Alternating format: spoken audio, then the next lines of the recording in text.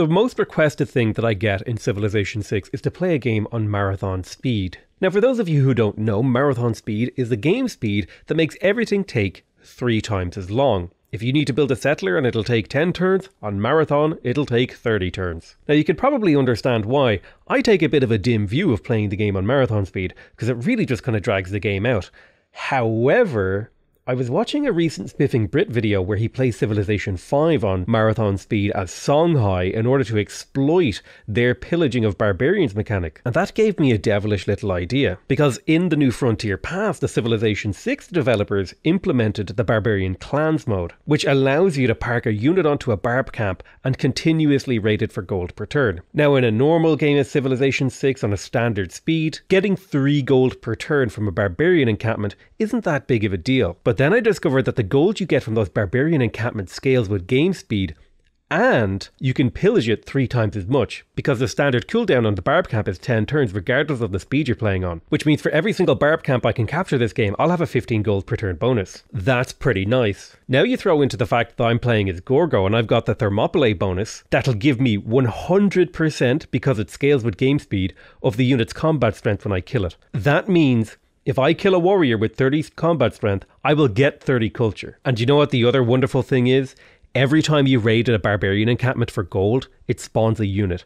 So I'm going to be drowning in gold and culture this game. So hop along for the ride, and thank you so much Spiffing Brit for this wonderful idea. I mean, theoretically it's stolen content, but listen, there's only so many interesting Civilization 6 videos you can make, and this is one I'm finally excited for in a long time. Now we spawned here on this little hill, but I think the best place to go is to settle on this geothermal, because if we settle on it, we will start with a wonderful extra 1 science per turn, and we have a 2 food, 2 production tile to work away, which will allow me to build a warrior in about 24 turns, because they cost 120 production. Now, imagine if I had no production tiles, this warrior would take 40 turns. 40 turns. On standard speed, a scout would take about 10 turns in this build. You have to divide all the numbers by 3 to get the true cost. So like this would be a 6-turn scout. Yoink, a little tribal village, and I got a relic. Oh my god, that is so broken. How? How do I keep finding relics in my game? People aren't going to believe me. I need to like reload the turn and not have that be a relic, because people just aren't going to believe me that I keep getting them. It's absurd. I mean, I'll take it because it's beautiful. Another 120 gold. Thank you very much. A lovely tribal village. We have found our very first victim here, the New Swarm clan, and they have a simple little slinger stationed in it, and our warrior should be able to make quick work of that slinger. And the beautiful thing is, you can invade the barbarian encampment, raid it for gold, and then immediately turn around and buy units from that same barb camp. So we can steal their money and then buy their wares with the money they stole. This is like going into a shop in Oblivion and like rinsing the guy for all the money he's worth and then selling it back to him immediately. Only he's a willing participant in his own like bankruptcy. Right, let's pillage for 150 gold. Thank you very much. And then I can immediately come in here and buy myself a warrior, and then I can go send this warrior to capture this barb camp. So I've essentially initiated an infinite printing machine where I can print a unit every few turns to go capture another barb camp, which I then use to generate more gold, which prints more units, which captures more barb camps. And like we're now beginning what is essentially an infinite cycle of unit production. And it's absurdly powerful. Look at that, 6 culture from killing a slinger. It's a beautiful sight. I wonder if I can yoink this barb camp. I hope they attack, because if they do, I'll be able to yoink it. Now, what else do we want to build here? I could get a free settler. Oh man, that feels almost too broken. Although, to be fair, maybe I'd be better off getting God of the Forge and building an absurd number of units. Because if you think about it, the more units that I build, the more cities I can conquer, the more barbarian encampments I can conquer. Yeah, let's go for God of the Forge. I cannot believe it. This lined up so perfectly for me to yoink this barb camp, get the 30 culture, boost bronze working, finish Code of Laws, and I'll be able to pillage this for 150 gold. I could even kill Johannesburg's units, although I think I was the first to meet them, so maybe I'll stay friends with them for now. I love playing as Greece because you can just fit so many cards into your government. It's a wonderful, wonderful time. Oh, it's way too tempting to kill these Johannesburg units. I'm sorry, Johannesburg. I'm so sorry. But your unit was just sitting there. That was worth 30 culture. I have to. I apologize. But it was necessary. Oh, he killed another unit. Thank you for the 30 culture. Amazing. And I might be able to grab this builder too. Let's raid a little clan down here. Thank you very much. Yoink, free builder.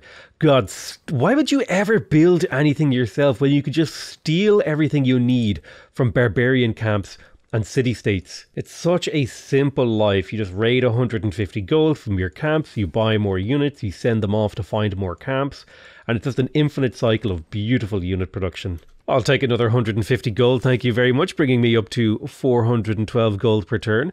If I can capture this third barbarian encampment, I'll be up to 45 gold per turn. That would be the equivalent of, on turn 15 of a standard speed game, I'd be making 15 gold per turn. Hopefully you're starting to see why this is oh so broken. Yoink, 150 gold. Oh, it's just free money and free culture. What a beautiful life it is as Gorgo. I'm up to 784 gold and I can use my ill-gotten gains to get myself a monument. And sure, why wouldn't I? That's another 2 culture per turn. Oh, it's an honor to meet you, Genghis Khan. How are you doing? How are you keeping? Let's have a look here. So he's got a very healthy 20 military strength and I've got 120. And he's got a very healthy 4 science per turn. I've got 5 science per turn. Yeah, I wonder who's doing better right now. It's a bit of an open question, a bit of a head scratcher there. I wonder who's stronger. Surely it couldn't be the player who's completely farming the barbarians for money and culture. No. The AI Mongolian Empire, they are definitely stronger. Oh, we found our 4th little barbarian encampment here. Nice to meet you, Sea Ghost. Although annoyingly, they are a seaside one, so they'll start spawning galleys, so I'll have to send a couple of archers down here. The AI does do its best attempt at disrupting your plans, but I don't think they're going to be able to stop me. Honestly, it's even better when they spawn spearmen, because spearmen are worth 36 culture when you kill them. So I'm always just really happy that I see a spearman in a barb camp. Oh, a 5th barb camp for us to start hitting. Hello, nice to meet you. This is the Setting Sun clan. The great thing about this too is if this was a normal game, these units would have already teched up and become like archers and crossbows and swordsmen. But because it's a marathon game, they're going to stay as these really low-tech units for a long time. I waited an extra turn so that I could line up all of my pillages together. 1 pillage, 2 pillage, and 3 pillage. That's 450 gold every 10 turns. Absolutely insane. I just finished researching bronzeworking, which has given me access to what is arguably the most powerful unit in the entire game, the Spartan Hoplite.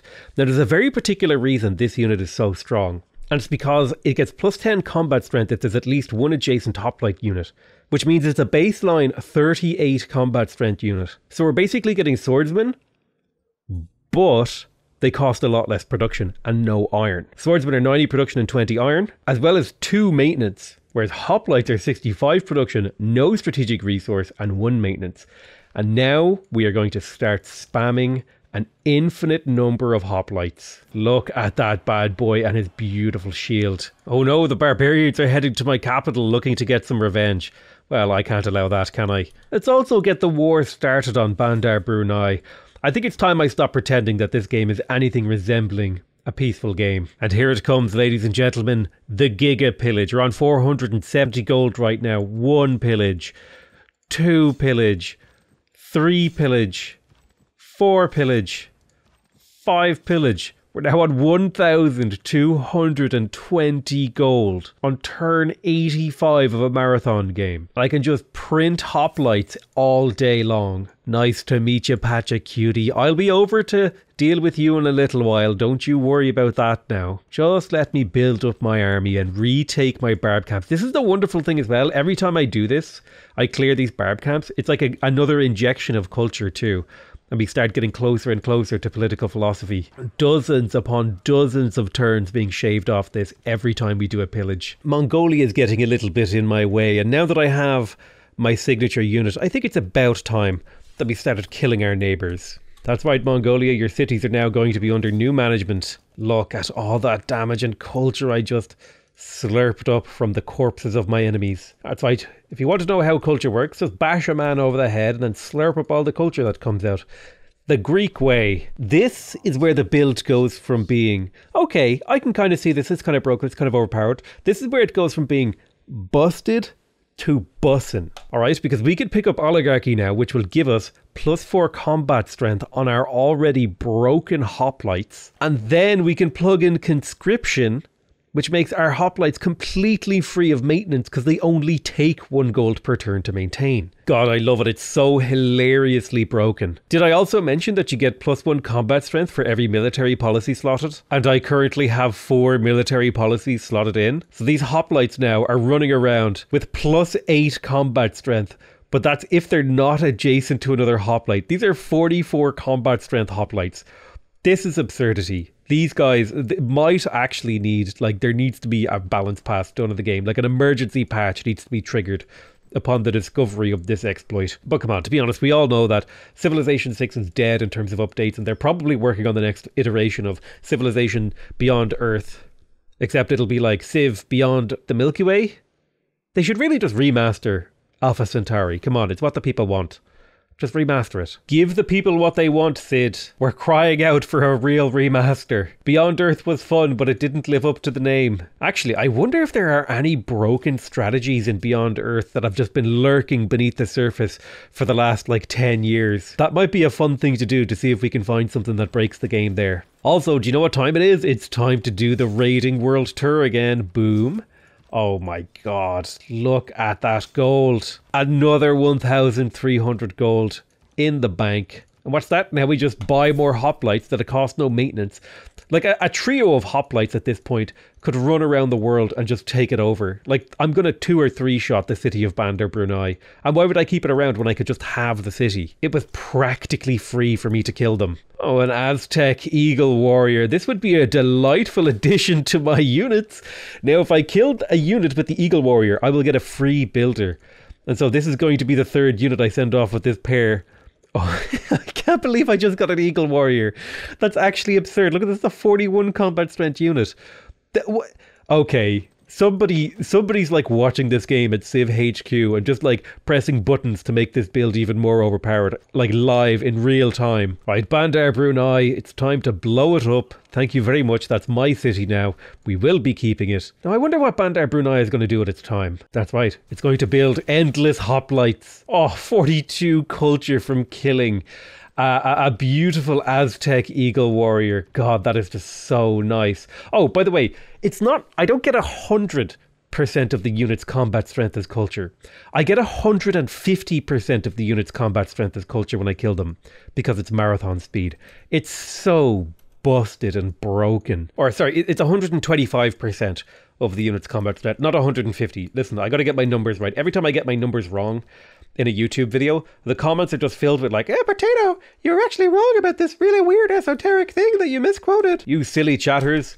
Don't you know that I get things wrong on purpose, just to drive engagement on my videos? The ultimate 5-head play. Play so poorly that people can't help but comment on it. I found another barb camp. What is going on? Why is this one just here for free? I mean, I'll take the 150 gold. But why is this here like this? It shouldn't be. It shouldn't be here. What's going on? What? I need to get units over there to claim it. Ooh, I got myself an Akichita, a free scouting unit. This will help me find more people to attack. And another barb camp. Oh my god, I'm going to be swimming in gold. Yoinkarino, thank you very much for the free builder. I didn't even have to kill a unit with the Eagle Warrior to get that builder. It was just sitting there in the open waiting for me to take it. Look at this. I'm two-shotting Mongolia's capital. Oh, thank you so much for your +5 era score from killing another player. That is a sight to behold. Every new city that I acquire is just another place for me to spam hoplites from. The AI started to denounce me because they finally realized that I am the end game, late game crisis, except it's only turn 100 in a marathon game. So in fact, I am just the early game crisis that every game will have to go through. Johannesburg is fully surrounded. Goodbye. Oh, if I had a 3rd hoplite here, I could have killed it in a single turn. Yoinkarino, thank you for the city. I appreciate it. Goodbye, Johannesburg. You belong to me now. I almost do have a golden age here, surprisingly. I thought I would have had it a long time ago, but apparently You know, completely generating, you know, the United States GDP in 240-70 BC just isn't quite enough to get yourself the equivalent of a golden age. Oh my stars, it's a glorious day. It is the time to pillage has come, okay? 196 gold. And then I do my pillages. And then I have a casual 1096 gold. Oh my stars. That's 1, 2, 3, 4, 5, 6 encampment pillages. That let me buy even more warriors so I can control even more of these camps. And then don't forget that next turn, when these these camps spawn units, I'm going to generate an insane amount of culture from killing them. And just to give you an idea of how much culture this is generating for me. For every 100 culture you generate, you get one of these tourists. So you can see the best AI has currently generated maybe 7 tourists. I've generated 20, which means that's about 2,000 tourism in 100 turns. And it's only going to get faster. Oh, nice to meet you, Patrick Cutie. It would be a shame if something were to happen to your cities. And the thing that's going to happen to your cities is my hoplites. In fact, there's basically nothing you can do about it, Patrick Cutie, so you may as well just surrender to me and give me your cities right now. These poor Incan cities just getting obliterated as I roll through them with spearmen. Oh yes, I will keep these cities. I will keep these cities forever because they are my cities. Your pitiful slinger won't be able to stop me. Damn it. I don't want to one-shot the slinger with a hoplite because I won't get the free builder if I kill him. So I have to attack him twice with my eagle warrior. Come on, free builder. Nice, a free builder. God, this is just so absurd. Just stonking my way around the map. Stealing gold, stealing builders, yoinking cities. There really is nothing quite like a Civilization 6 power trip. The city of Wanuku will be mine as well. Thank you very much. And pillage your trade route as well. But what have I taken now? Like 1, 2, 3, 4, 5, and soon to be 6 cities at basically no cost. This is absurd. You're never going to see anything like this in a normal game. And also, it's pillage turn. Hello, thousands and thousands of gold. Thank you very much. God, just with every click of this pillage button, I feel my coffers refill. I would just like to point out that the AI has like a collective military score of just about 100 when I'm sitting on 500 military score. It would be genuinely terrifying to be in the shoes of the AI right now. Just imagine the hordes of Spartan hoplites running around terrorizing the world, flaunting their stolen barbarian gold as they plunder and occupy your cities and then grind up your bones into culture. It's a very upsetting thought. Honestly, every time I start to approach pillage turn, it's like Christmas coming. I start getting excited. You know, I got to spend all the gold and, you know, I got all these new units and then I have to wait until I can do it again. But then when it starts coming around, I can think about, oh, what am I going to buy this time? Shall I buy 10 horsemen? No, I think I'll just continue to produce hoplites. Today, it is pillage time. 150 cash, 150 cash. No, I misclicked them off the goddamn thing. Whoops. I ruined it. It was all synced up and I misclicked it. Oh, look at this money flow. 900 cash. Now, this is also a beautiful moment because I'm now one governor title from being able to promote Reina with contractor, which will allow me to use all of this ill-begotten gold on purchasing districts. Is it ill-begotten or ill-gotten? I actually don't remember. One of them sounds right and one of them sounds wrong. Let me know in the comments which one you think it is. Being bad at English to farm comments. Honestly, I don't think there really is much room in the world for someone who to farm engagement by being bad at things. Maybe there's a couple of people who can pull it off, but I don't know if that's a winning strategy long term. Here comes all the barbarians that I can then turn into culture. Hunza, more like Gonza, especially when I pillage this 700 gold from their mines. God, this is just a ridiculous amount of cash for anyone to have. Ooh, somebody unlocked pikemen. Somebody unlocked pikemen. I can get pikemen. 1,000 gold for a pikeman. Oh my god, this unit is ridiculously strong. Well, to be fair, it's about on par with a hoplite, but it's 1,000 gold hoplite that makes all of my cities near impossible to attack. If he sits in one of my cities, there's nothing that anyone can do to it, because he just brings it all the way up to 50 combat strength using his melee strength. That's amazing. That's amazing. I love that. Where else would you see the likes of it?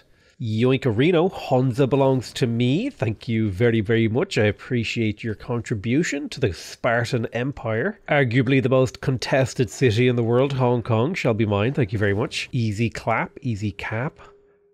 Should probably decide to take out the Congo now. But in all honesty, do I even really have to think about it? Like, when your units are this strong, this early...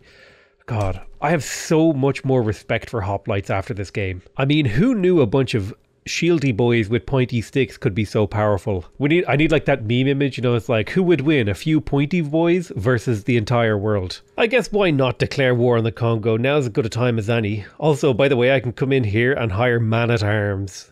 Man-at-arms! Oh my god, look at this bad boy. Another 45 combat strength unit. Looks like Coupe is in the game, and he's honestly the second strongest person with a 72 military strength compared to my 758. I really don't think there's much they can do to stop me here. I mean, what are you going to do? Like, when the Greek hoplite comes for you, the only option you really have is to run and hide. There's nothing they can do. I have become inevitable. My fury, my power, my poise, everything about me. My glorious Greeks flood the world with their pointy sticks. The whole world basically thinks I'm the devil, and to be honest, I'm not really sure that I can blame them considering what I've been up to. I don't even know what kind of dedication I should go for. Let's all in on culture. That sounds like a fun plan to me. Getting a ridiculous +1 culture per specialty district that I get. Now that doesn't sound like a whole lot right now, but you just wait. The second I kill a unit and take defensive tactics, which I just did, I should get myself another governor title, and I pop that into Reina, and then I can come into my capital, and now I can buy districts with gold. Now I gotta wait for another Christmas turn. 5 more turns and I can do a big bunch of gold pillaging and then buy some districts. God, look at that 45 combat strength when I put a pikeman inside Mpinda. That is just gross. Wait, hang on. Why are pikemen spawning this early? There's no way anyone has enough science to unlock pikemen. So how are pikemen spawning? Because wait a minute. Is the unit tech of these camps completely detached from the game speed? Surely it couldn't be. So how are they making man-at-arms? Is it when the tech is boosted, maybe? Or is the final hidden player Babylon? I feel like it's got to be one of those two. Nothing else would really explain why the tech level of the barbs jumped so suddenly. There's got to be a Babylon in the game. Otherwise, I genuinely have no idea what to tell you. Because now, annoyingly, this barb camp is spawning man-at-arms. Oh no. Oh no. But it is worth 66 culture when you kill him. Oh man. That is absolute. Never mind. I'm so glad that it's spawning them now. Who knew that such a blessing would come from something that should be a curse? Hatusa Matata. What a wonderful day. I take your city for the rest of the day. Don't know how to finish that song. Listen, I'm singing. I'm happy. I'm having a good time. How could you not be having a good time when you're playing a build as broken as this? Hey, look, we found my favorite volcano. Oh, look at that wonderful culture. Oh man, I would love to get a settler over there and to claim that. Look at all that food and culture. Jeez, practically salivating at the mouth looking at it. Do you know what's even more hilarious about this? Is I'm generating a bunch of grievances with the AI, but they bleed away at the normal pace. So even though I've gone around and like basically blown the entire world up, the people aren't that upset with me over it. Also, why is the city named after Poland? What? Why does Nubia have a Polish city name? I need to like reinstall the game or like verify the integrity of it. I've been getting very weird bugs lately. And I think this is just owing to the fact that I've had Civ installed on the same computer without reinstalling it for like the last 4 or 5 years. I think the cracks are starting to show now in the programming. Oh, what a beautiful day. It is the pillage turn. The pillage turn has come. Honestly, it feels a bit like the Purge turn. Like I just go around and I just like yoink all of the money that I can out of all of these barb camps. But with that healthy 1,000 gold to the bank, I will go ahead and buy myself a government plaza. And not too long after, I'll be able to grab myself an Acropolis as well. I've been pillaging for cash and it's been going exceptionally good for me. Mabanza and Congo. More like Mbainza and Congo. See you later, nerd. Get the hell out of here. Thanks for the era score. Thanks for the empire. So long. And thanks for all the hoplites. Yoinkarino. Nubia is next. Oh, there we go. Oh, Poland was in the game. Well, I'm not going to liberate Poland. That's my cities now. Thank you. Apparently, Nubia got a little bit cheeky earlier in the game and killed Poland themselves. Oh, wait. Poland isn't actually dead. I wonder how Man-at-Arms appeared, and what the hell was Poland doing settling over here when their cities are over here? Poland, what have you been doing this game? They've lost it. They've gone mad with power. Hey, I'll take the Fountain of Youth, thank you very much. An extra 5 healing per turn on my hoplites does seem quite based. I'm going to kill them before they even finish the Edamananki. Get destroyed, AI. Bye-bye, Nubia. Thank you for your cities and the 5 era score that I get for killing you. Of course, I will be keeping the city, their capital city. When it comes to a domination victory, I think I only need 3 more cities to win the game. Nguli Mapu, Poland's capital, and then the Mauryan capital. And I do believe we are well on our way to getting all of them. It's actually insane that I have feudalism. It's literally turn 149 in normal turn speed. That's like turn 50.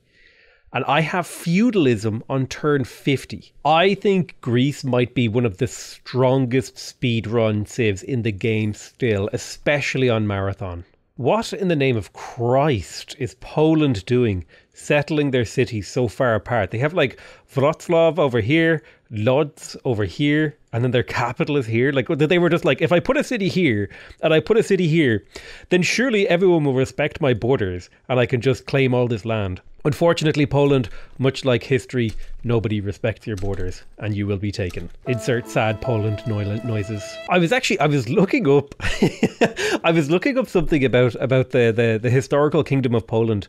And I read something that said that basically like the entire Commonwealth came down because there was one guy who was just being a massive jerk with his votes in the, oh my God, what did they call it? It was not like the Landsmeet or something. I mean, Poland had this like democratic body and this one guy had like the votes required because he was like an ancient lord of some place or another.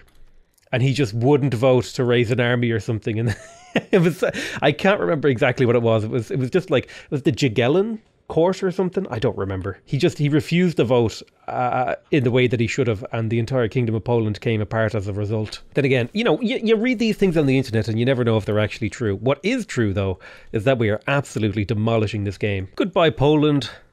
I've only known you a few turns, but thank you for your capital city and the +5 era score.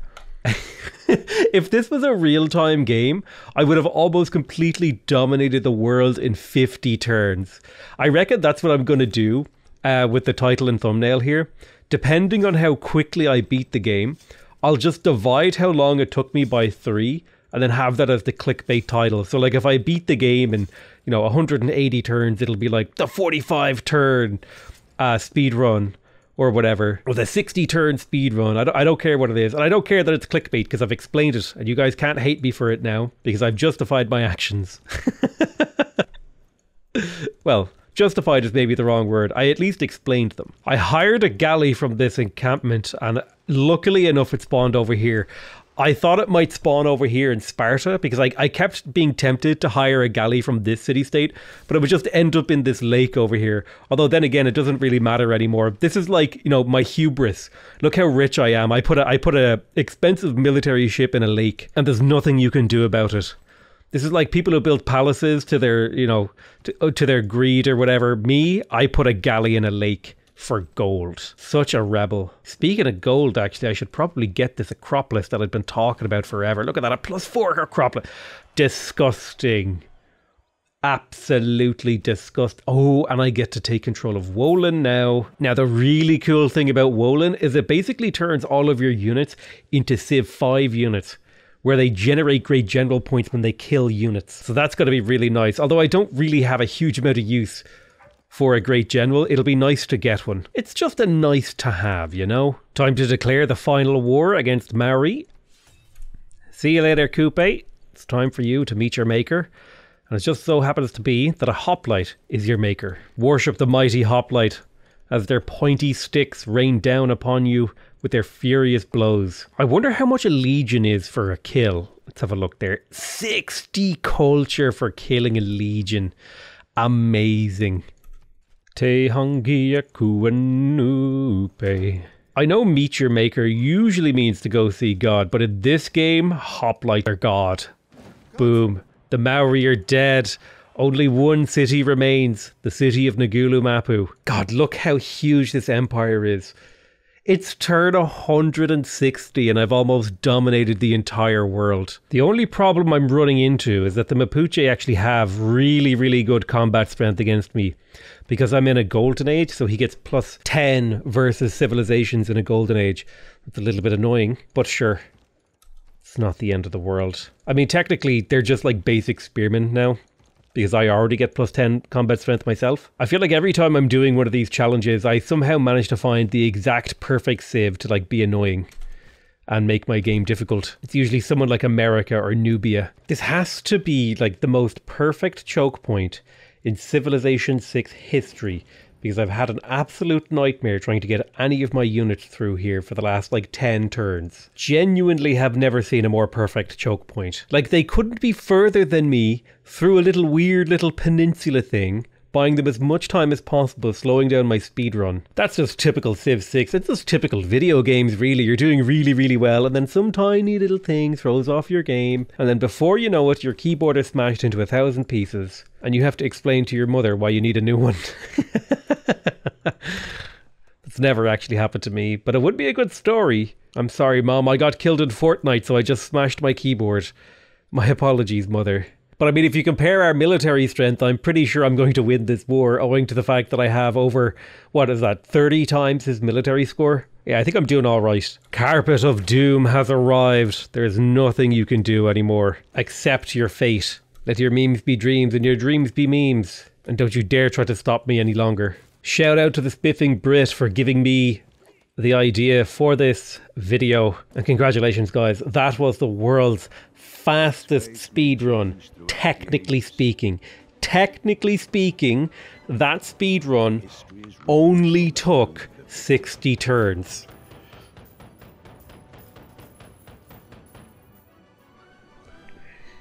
I wish there was a way for this graph to really show off the amount of gold that I was getting from this. But look, you could see very clearly when the pillage turns were happening. It's like pillage turn, pillage turn, pillage turn, pillage turn, up, up, up, up. But that's it. Turn 181 divided by 3 is about 60. I'm rounding down. Don't at me.